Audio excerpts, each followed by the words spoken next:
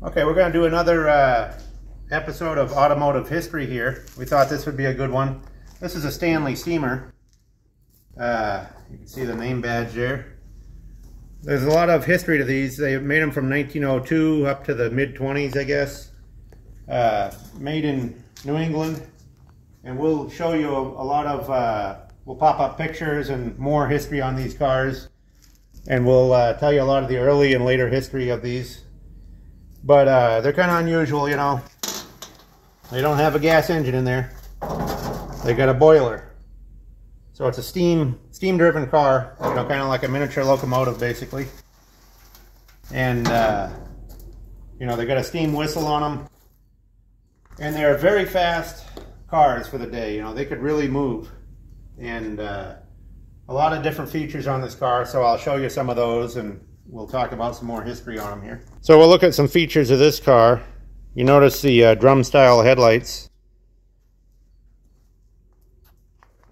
This is kind of a funny way of doing a 20s car. The running board does not connect to the fender there.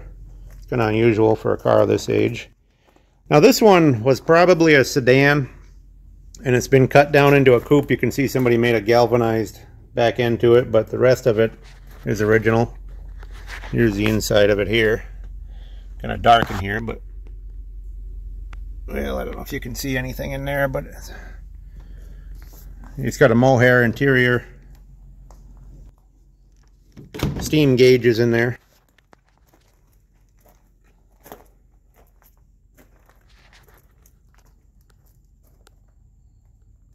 Got the old South Dakota historic plate. Just kind of a interesting car. It's a big car, and like I said, a fast car. So we'll look up a lot more history on this for you and tell you some more about this company and show you some of the other models and years that they made. Okay, we're going to do a little more history on the Stanley steamer here. In 1883, Francis Edgar Stanley invented a dry plate process for photography.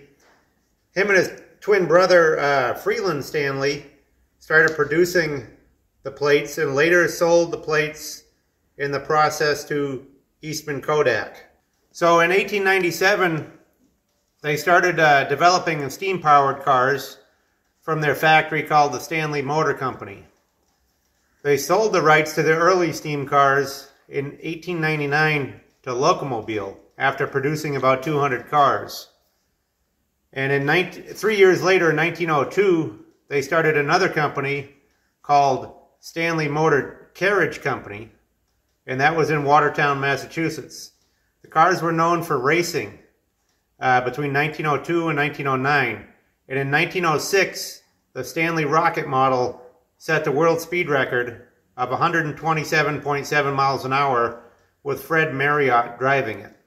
The brothers continued to improve on their car for a number of years, and we're going to show you how the cars evolved with pictures on the screen up until 1917, when they handed the company over to a couple of relatives and a production manager named Carlton Stanley.